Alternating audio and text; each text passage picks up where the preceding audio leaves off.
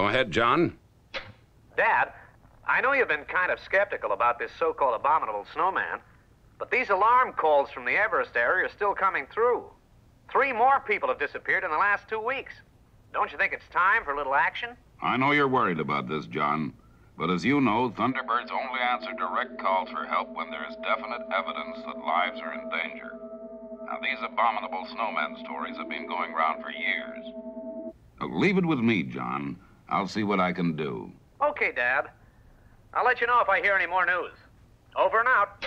Say, Dad, Penny's over in Delhi right now. What say we give her a call and ask her to investigate? Good idea, Scott. This should be just Penny's cup of tea.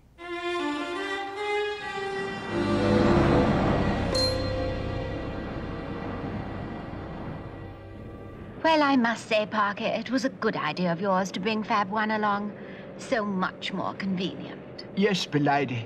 The hair conditioning is working a treat, don't you think? In this heat, it's a jolly good thing that it is. Oh, my compact. Hi, Penny. You may think this kind of strange, but we've been getting reports from the Everest area about this so-called abominable snowman, which seems to be terrorizing the local people. Do go on, Jeff. I'm intrigued. I thought maybe you could go up and do a little investigating. But of course, Jeff. I'd adore to go up to the mountains. I missed winter sports this year, and I'd love to see a snowman, abominable or otherwise.